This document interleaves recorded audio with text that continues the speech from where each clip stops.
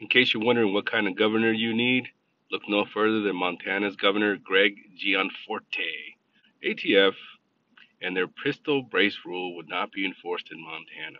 Governor Gianforte went on to say on Twitter, "Our right to keep and bear arms is integral to Montana's and our nation's rich heritage. That's why we prohibited the enforcement of federal gun bans in Montana, like ATF HQ's pistol brace rule." So, it's fairly simple.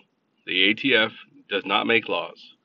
They are trying to make this rule a law into which, hoping that people that don't know their rights and don't know the law are just going to abide by it, which basically means you register your weapon or you go on this turn in your weapon or destroy it. So basically, it's get on a national registry is basically what this is all about. So congrats to Montana and well done, Governor Gianforte. Look forward to more freedom loving governors.